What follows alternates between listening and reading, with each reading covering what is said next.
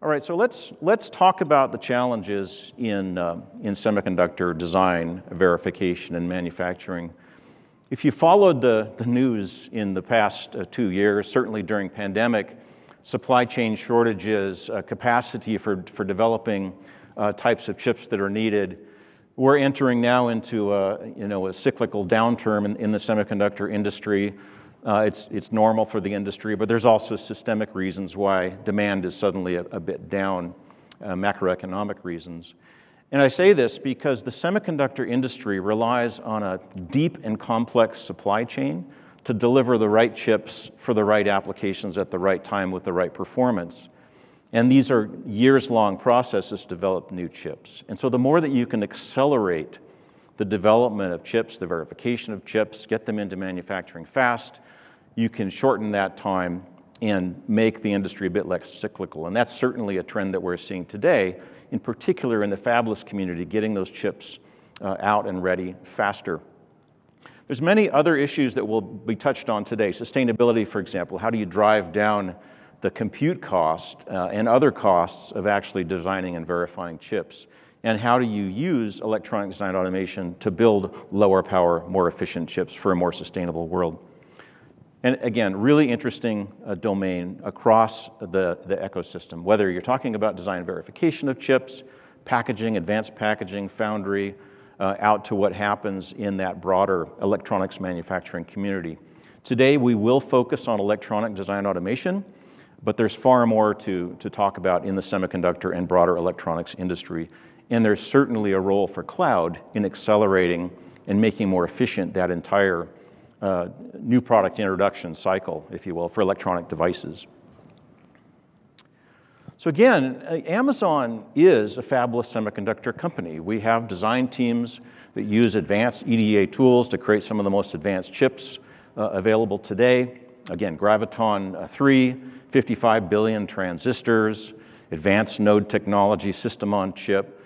Again, very representative of some of the most advanced chips out there today. And we have also other teams, Amazon Devices, for example, that make the products that are in many of our homes, smart devices, right, connected to the cloud. These are silicon teams that develop these. We also have the Kuiper satellite division developing chips. There's just a lot of activity within Amazon in the development of new infrastructure, new devices, new products using advanced silicon.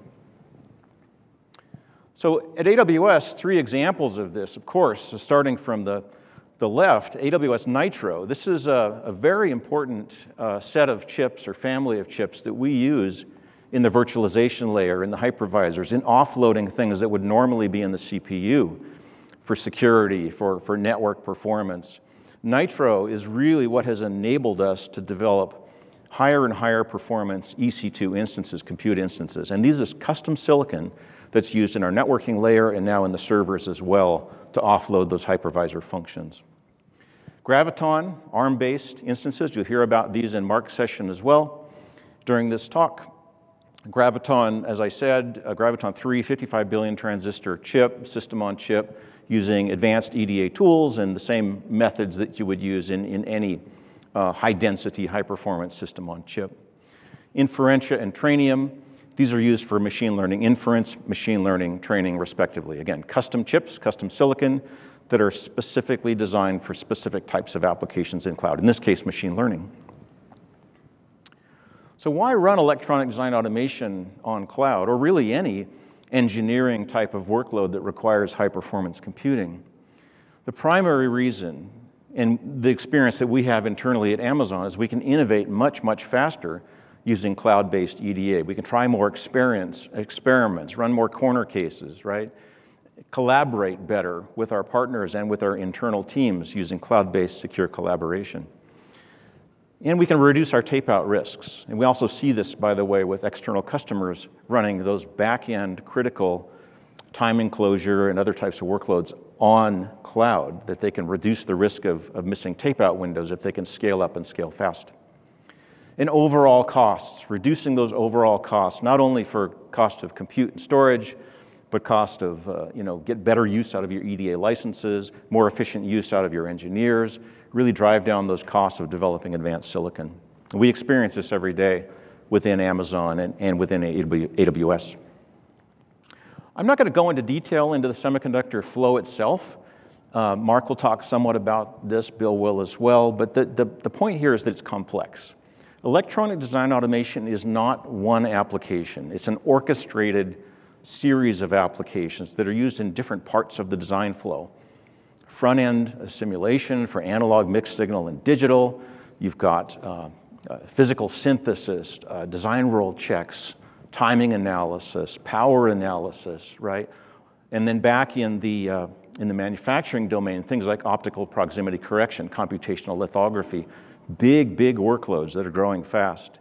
And in the largest chips out there, the most complex chips being developed, we're talking not just tens of thousands of CPU cores being run on simulations, but literally hundreds of thousands of CPU cores being deployed for some of these simulations and verifications over extended periods of time to get that chip verified and ready for manufacturing. Traditionally, high-performance compute workloads, including electronic design automation, follow some fairly standardized architectures or practices. In the world of EDA, you would typically have a large compute cluster that's coupled to a large shared file system, careful orchestration through job schedulers of these different applications to make sure that you're making efficient use of licenses, getting things done on time, keeping the engineers happy and busy. As these clusters grow and grow and grow and the applications become more and more diverse, it becomes beneficial to start to introduce different types of hardware into the mix. Maybe you have some applications that require GPU acceleration, some that require very high amounts of memories, others that are more CPU bound. And so as the EDA cluster grows and evolves and more projects are shared on it, it becomes less and less efficient because different applications, different projects would actually benefit from a diversity of compute and storage infrastructure. And that's what you get on cloud. So your first step in moving these types of workloads to cloud could be to simply replicate what you have on-premise, but put it in cloud and make it more scalable. But over time, it's important to modernize and use different types of resources for different applications, more intelligent job scheduling, and find ways to optimize those flows for fast throughput. And this is the pattern that we see repeatedly with customers that are deploying EDA. Start with a specific well-known application, perhaps do some overflow of compute needs to cloud, but then as you migrate more, look for those areas of optimization. And compute diversity is very important in electronic design automation. And on AWS, of course, you have a wide range of processors. And in fact, this is an area where software developers working on electronic design automation can now begin to innovate. If you have access to large amounts of compute of different types, including non-traditional architectures like GPUs or even FPGAs, you can now begin to experiment with those because they're available to your customers in cloud, right? So think about diversity of compute, diversity of storage architectures, alternative methods of job scheduling, use of, for example, analytics and AI/ML to improve the flows. These are things that are now possible in cloud that in the past would have been very, very difficult to experiment with on-premise. So it's a really exciting time to be in the electronic design automation domain, either as a user or as a developer of these tools. I wanted to focus on some compute instance availability now in AWS. If you've followed the trajectory of compute on cloud, in AWS in particular, since the introduction of Nitro, since our first deployment of Graviton, for example, you've seen us develop higher and higher performance instance types and higher memory instance types as well. It used to be 5 years ago that you kind of had a choice. You could optimize for high performance, high CPU clock speeds with like the C instances, or you could have high memory with the R instances, or some balance between the two with M. But now you don't really have to compromise. If you need very high performance, like 4.5 gigahertz performance, and you need high memory, this is available to you now in cloud. And of course, if you want high performance, good performance, with lower cost and better energy utilization, we have the Graviton option as well, as Mark will discuss. Here's an example, the EC2 X2i EZN instance. So this is no compromise, right? You've got very high performance CPUs, x86, 4.5 gigahertz sustained performance. You have much higher performance than the typical AWS instances. You also have high memory in these, right? So they're a great fit for some of those tape-out critical, high-value workloads, for example, static timing analysis, right, that really do need that kind of performance. M5ZN, Z1D, these are great instance types for general purpose EDA, whether it's front-end digital simulation, analog mixed signal, or some of those back-end workloads as well. Again, for high memory, X2 now, very high performance instances available with local storage, optimized, again, for throughput of high performance and high memory applications. I want to focus a bit on Graviton too. This has been really exciting to see in recent years how the EDA vendors have begun to migrate and qualify applications, customers such as ARM using these very effectively, virtuous circle of using ARM processors on cloud to develop next generation ARM processors. Graviton is now available in a range of instance types, including higher memory instance types, GPU accelerated instance types, and an increasing number of EDA applications, as Mark will show in a moment, qualified on Graviton. So I won't go into the details of Graviton. There are other sessions you can learn more about Graviton, and Mark, of course, will cover some in his session as well. I did want to close my intro by saying that in the past 6 months, AWS has been releasing solutions in a solutions library, and this includes for semiconductor, EDA, and related areas in semiconductor. The solutions library that you can find in aws.amazon.com includes things like EDA options from some of our partners, best practice architectures, but also non-EDA areas like yield analysis, for example, you'll find in there, secure collaboration, some increasing focus on sustainability solutions as well. So feel free to visit the solutions library on aws.amazon.com. The link is there, and of course I won't try to read it off for you. And we have other resources as well. If you're interested in case studies, reference architectures, white papers, and so forth, videos, sessions such as this that are pre-recorded, blog posts, please visit the aws.amazon.com/semiconductor page. There's much more to learn. I want to turn it over now to Mark Galbraith of ARM, talk about their experiences running EDA and other workloads as well on AWS. Take it away, Mark. Thanks, Steve. Hi, my name's Mark Galbraith. So I run a team called Productivity Engineering in ARM. So I'm going to talk, as Dave said, about our journey to the ARM cloud and how we've been partnering with AWS to accelerate our design, verification, and implementation processes. So I'll start off by saying just a little bit about ARM. So we don't make chips ourselves. So we're an IP and solutions business. Around 70% of the world's population is using ARM processor technology today. 230 billion ARM-based chips have been shipped to date, with around 29 billion of those in the last year. And if you think about where ARM technology shows up, so it's everything from client devices like your phone or tablet, all the way through to automotive, IoT, servers, and supercomputers. And of course, as Dave said, AWS through Annapurna Labs is an ARM IP customer. And then that IP is shown up in the AWS Nitro chip through into the Graviton ranges with Graviton 2 and Graviton 3.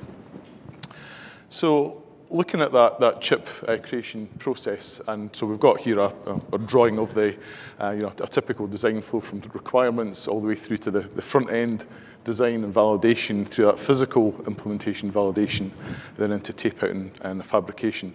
And of course, it's a very complex process, as we were talking about, and making a chip can cost multiple millions of dollars, so the design has got to be right first time. And so where ARM shows up here is we provide the IP, whether it's CPU, GPU systems IP, and then also the physical IP. So that's the logic cell libraries, the memory compilers, and the interface IP. And so we do all the upfront design and validation of that IP, so our partners don't need to. But of course, that takes tens to hundreds of millions of CPU hours. And then, so that's the work that we do up front, so our partners don't need to. So why use cloud for ARM IP design and verification? Well, three main areas around efficiency, innovation, and cost reduction. So looking at that efficiency part, and so what this is about is really matching the right instance type to the problem you've got at hand. So thinking about what you need in your flow. And with the selection of instance types available in the AWS cloud, that makes it really useful. And then, as well as providing the right type of compute, you also then want to be able to scale that. So you want to be able to provide the right amount of compute at the right time, and that unlocks the efficiency for the project teams. But then another consequence of that is then how you can innovate much faster. And so by being able to make our teams much more efficient, that also allows us to then supply the compute that's needed compared to an on-prem situation where you're trying to fit all those different projects, all the different needs into an on-prem fixed compute farm at the same time. That's really complicated. So when you are able to use cloud and you can scale up and then you can scale down as you need to, that means that you can then get to your quality milestones much earlier, and that also improves the time to market. But it also reduces cost. So as I said, because we're able to provide the right compute to our teams at the right time, that really maximizes the productivity of our teams. And then if we were to think about, if you had to build a data center that to cope with all those spikes of need for all your projects that are running in parallel, you'd have to build a massive data center, which is then, in the less busy times, is going to be sitting idle for a good period of time. So cloud really helps you to reduce that total cost of ownership. Okay, so that's why cloud, but then why use ARM in the cloud for those EDA workloads?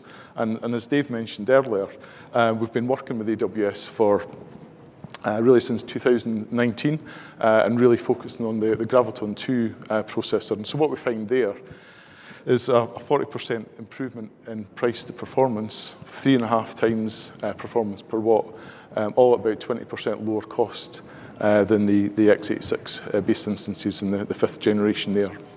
And so using those EC2 instance types with Graviton, whether it's general purpose, compute optimized, memory optimized, storage optimized, or accelerated computing, that gives us the best overall option.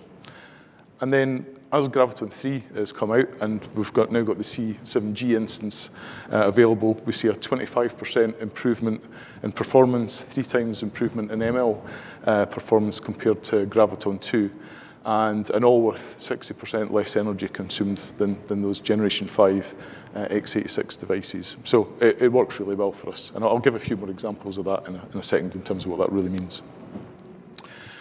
So David had introduced the design flow, looking at all the different, the complexity in the front end of the design, the back end of the design, and then in production and test. And so ARM being an IP company, the majority of the design and validation we're doing is in that front end design, but then also looking at some of the back end design. We'll talk a little bit more in some of the case studies later on in the presentation.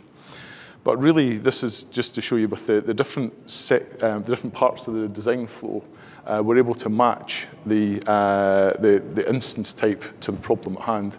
So if you're doing, maybe it's some implementation workloads, or it could be some formal workloads, so they're typically long-running jobs that are very memory intensive, and so you want a specific type of machine for them. Alternatively, if you're running characterization workloads or it's unit level verification, what you're running there is you want to really scale out huge numbers of much cheaper instances. So you can think of cloud as allowing you to apply the compute, either the compute type and the scale of compute for the problem at hand. And so we've got a selection here of the tools that are available that have been optimized for ARM across the 4 main EDA vendors there. Okay, so I've got some examples on how Graviton 3 has been performing, and we're going to compare against Graviton 2. So this is really looking at those front-end EDA workloads, and so it's over Xcelium and Jasper Gold and Questa Simulator. So some simulator tools and some informal as well. And so we've got Graviton 2 in the blue and Graviton 3 in the orange color. And so looking at the runtime, we're consistently seeing around 20% improvement from generation to generation. And then translating that into cost, and again, it's 15 to 20% improvement in cost, moving from Graviton 2 to Graviton 3. And now, if we look at the back-end tools, and again, we're looking at some space simulation tools and some characterization tools here, and again, looking at runtime, we've seen around a 25% improvement from Graviton 2 to Graviton 3, and then translating that into cost, again, around a 20% improvement there. So it's really, really well worth using the Graviton 2 family and as much on Graviton 3 as we can. So now I'm going to just compare a little bit against the Graviton 3 against the latest x86 instance. And so what we've done here is we've taken a selection of simulation jobs and then normalized them against the x86 instance. And then so what we see is comparing against Graviton 3 for the same cost of doing that workload, we can get significantly more throughput. So, and again, you can see here it's from anywhere from 1.5 times to 2.5 times improvement in throughput for the same cost. So we can see that Graviton 3 is a really very worthwhile for those EDA workloads. And so if we now look at those generations, and again, David talked about these earlier, and when we're looking at the performance with the vCPU hours required to compute a given EDA workload, we've seen huge gains in performance with Graviton 3 over the generations. And then as we translate that into cost, we can see with the latest instances, we're seeing around a 50% improvement to complete an EDA workload. So again, really important as we go, particularly if you're thinking about going from on-prem into cloud, and then you're thinking about, well, what are the costs going to look like? For EDA workloads, Graviton's a really, really excellent choice. Okay, so I'm going to talk about a few case studies now. So I mentioned earlier that we've got our physical IP. So these are the logic cell libraries, memory compilers, and the interface logic. And so up until, since we started working with AWS in 2019, for the SPICE and the characterization workloads that we were running, we had around 80% of those workloads running on Graviton 2 and getting all the benefits with that. And we've got a few of the tools that we've used here. And with the environment there, what we were typically doing is we'd have all the data would be on-prem, and then we would burst into cloud, generate results, and then take those results back on-prem again. But when we start to think about those implementation workloads, so they're a really different shape. So they're typically much longer running jobs, typically interactive jobs. Much higher memory requirement is needed there. And so we really needed to have a different environment that would support us to be able to run a whole project entirely on the cloud. And so our team came up with the Cloud Foundation platform, which is effectively, in its first instance, makes it look like LSF on cloud. And it really gives you that on-prem-like environment, but using cloud for the interactive sessions, giving you the compute that you need with the memory load that you need. So I'm going to talk about that in a little bit more detail in a second. And so just to compare, so this is a high-level view of our on-prem environment. So typically, you've got your authenticated users are using the Exceed session. They're accessing our on-prem compute farm using our LSF cluster with NetApp for storage.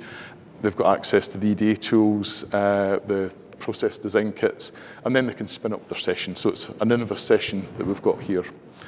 And so we'll say, well, how do we run that in cloud? And so using the Cloud Foundation platform, for the end users, it actually looks very, very similar to them. So again, they're running their Exceed session, but this time, what they're doing is they're accessing what to them looks like an LSF cluster, but it's in cloud. We use FSx ONTAP for the storage, and then we host all the EDA tools and the process design kit in cloud as well. But it still gives you the same environment that you can use, and that's made it much easier migration for our project teams, and it also allows you to find the right instance at the right time. So you get all those benefits of cloud, and then you can scale up and you can scale down the instance types as you need it based on your project needs.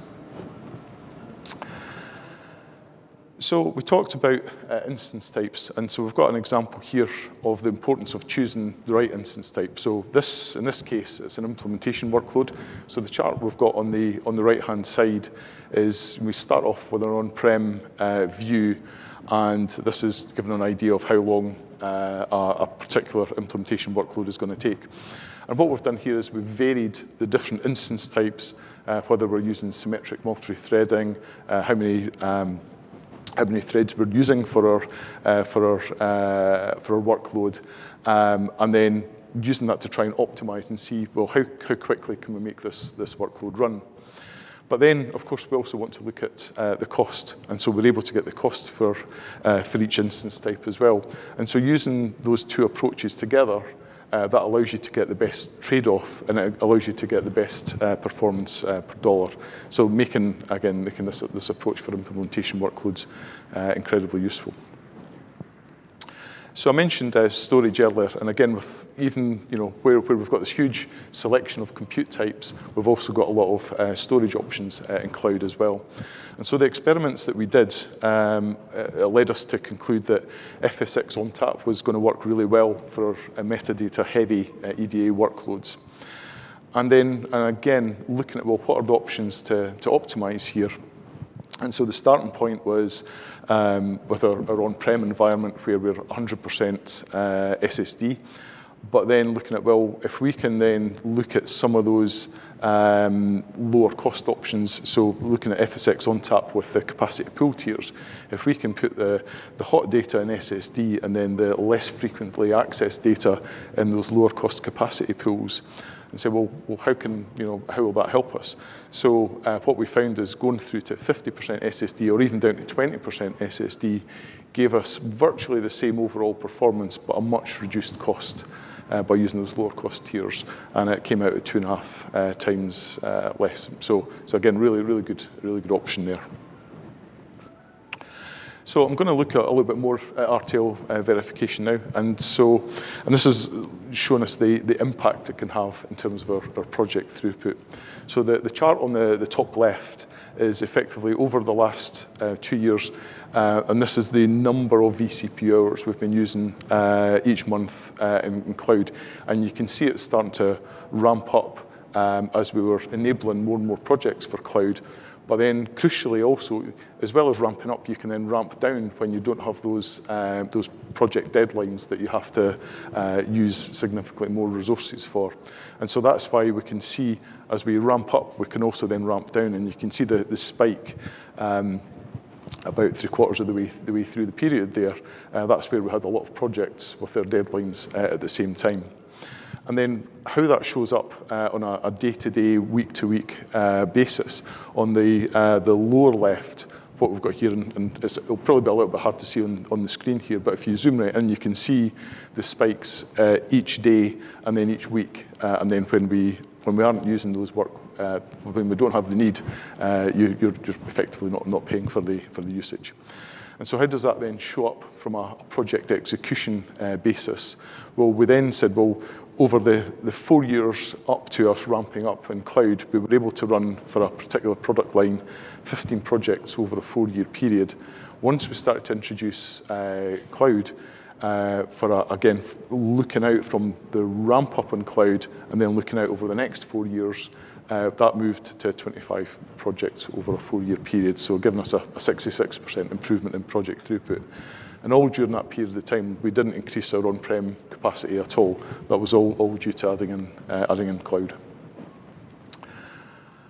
Okay, so data is at the heart of everything that we do, and we've been partnering with Databricks to provide analytics and data warehouse capabilities, and typically for our verification workloads. And that's to allow us to run AI and ML, particularly for verification. And of course, we started off using Databricks with x86, but then over a period of time, once Graviton 2 support became available, for the same throughput, we then saw a drop in the number of machine hours that were needed to then complete those workloads. So again, just showing that throughput per dollar improvement that we get with Graviton shown up in yet another application. So as well as scaling out on the simulation-based verification and the characterization workloads, we've also started running with formal workloads in the cloud. So again, a different approach to running verification. And the example we've got here is using our Cloud Runner technology. And this is one of those workloads where we effectively do the upfront compilation on-prem, but then we do the heavy lifting in cloud. And so that's what we've got here. And similar to the implementation workloads, the formal workloads typically need large memory machines, and these are very long-running jobs. So we really want to get the advantages of cloud for those types of workload. And so that's what we've got here in this example. And formal workloads are different to the simulation workloads, where with formal workloads, once you get your job running, the EDA tool itself then spawns up additional, and in this case, worker CPU jobs to allow you to then go and complete the overall task at hand. So again, cloud's a really great option for those formal workloads in the cloud.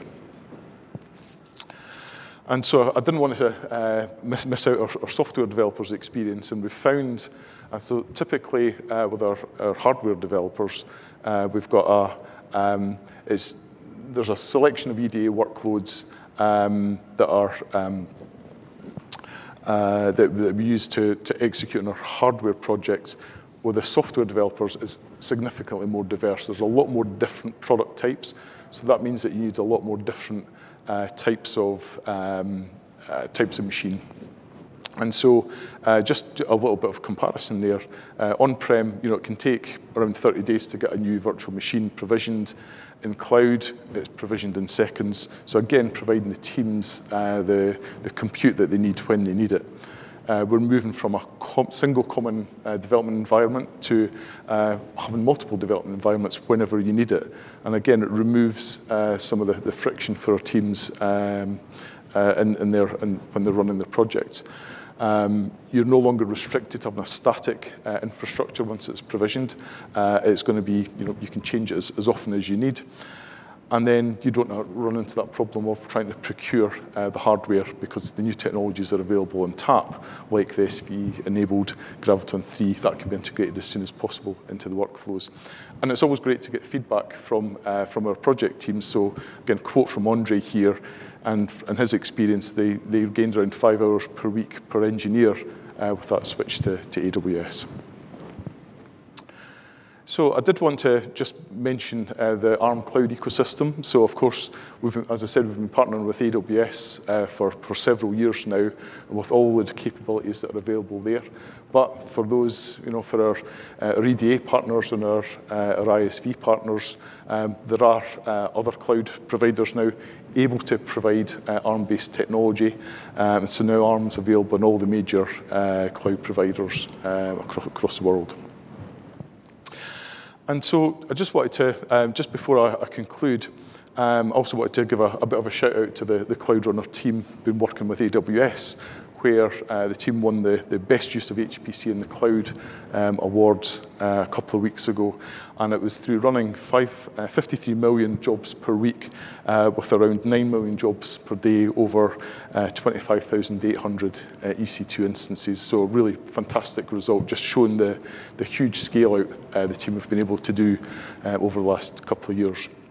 So just to conclude then, so of course designing chips is very resource intensive and expensive, but using cloud really helps us to improve productivity and reduce cost. We use Graviton wherever we can with all the benefits that it brings, and then we'll be using more Graviton 3 with the added benefit over Graviton 2 as it becomes more available. We get with cloud, we can always find the right instance type for the job, and that gives us the scalability that we need to improve our throughput. And this leads to happier and more productive engineers. And so just to conclude, our ADA partners and the tools ecosystem is now ready for ARM and ready for ARM in the cloud. And as I said, ARM's now available in every major cloud. So with that, I'm going to hand over to Bill, who's going to talk us through Marvell EDA on cloud. So, over to Bill. Good morning, everyone. My name is Bill Cornwell. I'm with Marvell Semiconductor. We are a fabless semiconductor. My team is responsible for the physical implementation of all of the custom ASIC products that we do, as well as the processor development. So where Mark was more the front end, design verification, my team is more of the physical implementation all the way to tape out. I do have teams that do design for test, as well as the some small design verification for subsystems and things. So let me start with a question to the audience. How would you complete the following sentence? Today, when I go search for some information, be it how to write a resume, how to new recipe, how do I write a recommendation letter, I would usually go to blank. By a show of hands, how many of you would probably say I would Google it? I know I would, right? Well, that answer there has probably aged us all a little bit, because surprisingly, it's starting to trend more and more to where people are going to TikTok to find their information. It's an interesting fact, it's maybe a little scary, but it's an interesting fact. Why do I bring that up is that the semiconductor industry itself is evolving just as how we evolve how we search for data. And we're evolving to the fact of how we manage our designs, how we process our designs, to also how we actually implement and work together as partners to do semiconductor design. So I want to talk about three things, what I call design chaos, smart scaling, and then also about innovate faster. But I'm going to do innovate faster with a slightly different twist than maybe just jobs running faster. So design chaos, what do I mean by design chaos? I think many of you are already familiar with this type of plot. This is technology scaling. As we move from 16FF down to N3E, we're able to scale the technologies down, right? This particular instance here is not accurate to say, hey, my logic scaling, but also accounts for the fact that your analog doesn't scale quite as much as your digital. What it ultimately means is I have higher instance counts. You heard billions of transistors on designs today that we're implementing, but we're also doing billions of instance counts on designs. When I say instance counts, how many inverters, latches, all those types of things we have to do in design. All this is all my teams today are operating in the billions. So this ultimately says, hey, I have an increasing demand for resources, as well as increasing demand for engineering resources. So again, my teams have hundreds of blocks per design that they have to implement. Not only do they have to do it flat at the top level when they finally go to release it, but they also have to do it hierarchically as they build up their design. So again, this ultimately gets to be very chaotic. How do I get the machines, and how do I get the people, and how do I manage it? And working on the cloud helps us with the machine side of it. Their engineering resources is something we're still working on. So on-prem, my team does work on-prem as well as in the cloud. So on-prem, you have your basic interface here to where you have the user interface, and you have a fixed set of machines. Usually you have a machine there that's not quite up to par, but it's still there. You still have to use it. And so you're more or less stuck with it. It sounds bad, but you are. Or it takes 3 months to get that machine replaced. And when we go through our yearly thing for forecasting, we have to forecast our needs throughout the entire year. Usually this is done at the end of the year as they start financial planning for the next year. So we forecast our needs, what projects we're going to have. We had to take inventory of what machines are there. Then we order them quarterly or based off demand, and then they're shipped. And how are they shipped? They usually come in by truck, right? So they show up there. later, and then they install and get online. So it does take time, especially with the supply constraints that we have today in the industry, to get those machines online. Again, my teams are currently battling this with some of their designs that are on-prem. But if we move this over to cloud, we have a similar thing. The very first thing I'll say about ED on the cloud is that from my engineer's perspective, it looks and feels the same as on-prem. So they really don't know a difference. They open up Exceed on Demand just to a different instance, and it's exactly the same as they were working on-prem. Now, if I pull up here another machine that's not happened to be working, well, it's not our problem. So we get that fixed. So we have instantaneous deployment of additional compute to address those issues. So we're not stuck with those older processors if we don't need them, or if a machine goes offline, we can get it replaced. If I pull up of how we forecast, again, this is the same thing I had on the previous chart from a forecasting perspective. It changes. I don't really care, but we don't care about inventory on-prem. We don't have to worry about ship. We don't have to necessarily worry about install. But it does change slightly of how we forecast, because we have to forecast different types of usages, which adds a level of complexity to your forecasting. So we have to forecast both static and dynamic. And once we do that, we have them, we put in our order and we'll have them online. Again, you see this kind of scale here to show that we have additional compute that just blows up when we use our dynamic resources. So forecasting. So it does get more complex. And the key here is finding the balance of how we forecast. So static machines, they're available all the time. Our goal here is to have them max utilization. I know it's not one-to-one, but I kind of like to say this is similar to the on-prem, right? If you've done your on-prem right, you're fully booked the entire time, right?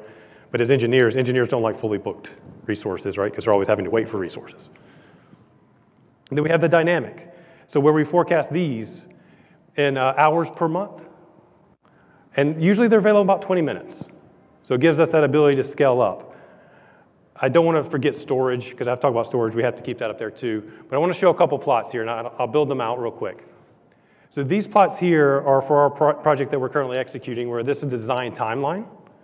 So the left side of the plot is the beginning of the design, where you're just starting to work.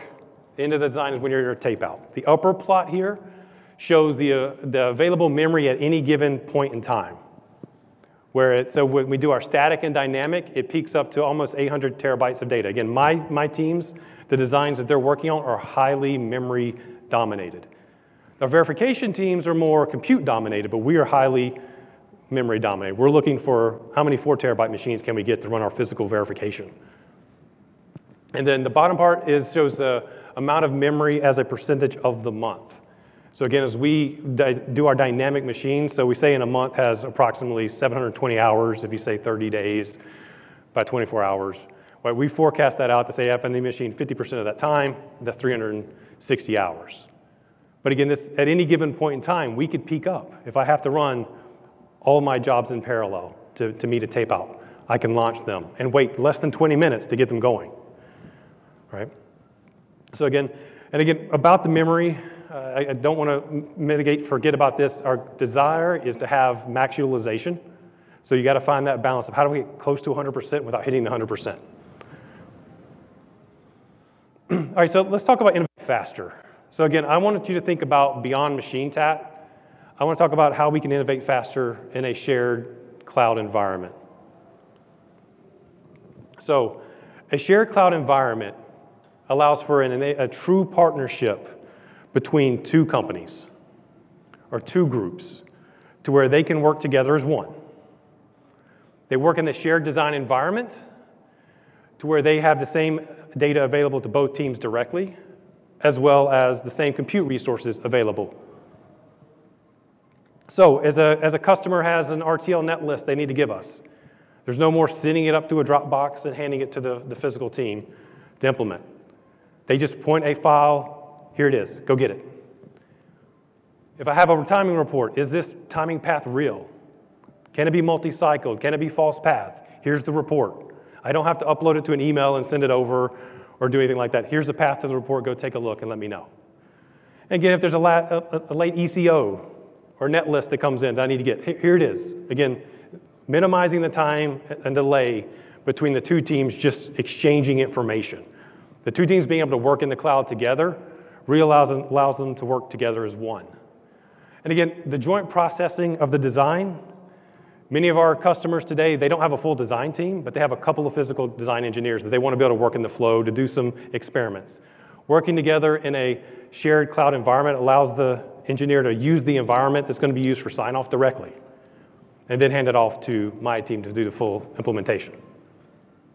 So again, this shared cloud environment allows us to innovate faster in a different manner in just how we work together versus just how fast can I get a job through. I'd be amiss if I didn't talk about what Marvell does from a cloud-optimized silicon perspective. So every cloud application is unique, whether or not it's machine learning, social media, video processing, it's all different. And it all requires cloud-optimized silicon for that particular thing. So we do have general purpose, but also we do custom silicon for the cloud based off of form factor, based off of power, based off of software needs. These can be optimized for each particular application as necessary. Marvell also has cloud-optimized silicon portfolio that covers every layer of the cloud. We cover the machine learning, the compute, the processing power that's there. We do this both as a standard product, a custom standard product, as well as fully custom ASIC. We have all the switching necessary to develop in the cloud as well. Again, we have standard products, custom standard products, and fully custom ASICs. And then with our Inphi acquisition a few years ago, we now have all the optical interconnect available there as well to do all the communications on the back end. So again, Marvell has all the custom silicon for the cloud that's out there that's necessary. So from a key takeaways perspective, again, yes, our run times go down. We have all the latest machines. You saw Mark's data, right? How the data, and we can process data faster. That's great. Wait times go down. Engineers don't have to wait 3 hours for the job to launch. That is the most frustrating thing for an engineer today, is that wait time. Not the actual run time, because they know what the run time is. It's that when will it dispatch. So waiting 20 minutes for the dynamic resource to be available is great from a cloud perspective. All this helps with the lower time to market at the end of the day, but also, again, the productivity increase that we get from working together in a shared cloud allows us to innovate faster, not just run jobs faster. So with that, I'll leave you with this. So as the technology evolves, we have to evolve how we design. We have to evolve how we collaborate. And I'd ask that you partner with us, partner with Amazon to design on the cloud, design for the cloud as we move forward. All right, thank you. I think I'm the last to go today. So I will leave it here with you. We'll be taking some questions if you have any out in the hallway. I want to thank everyone for coming in for our talk today. Again, if you have any questions, Mark, Dave, and I will be in the hallway, and we can answer those for you. Thank you.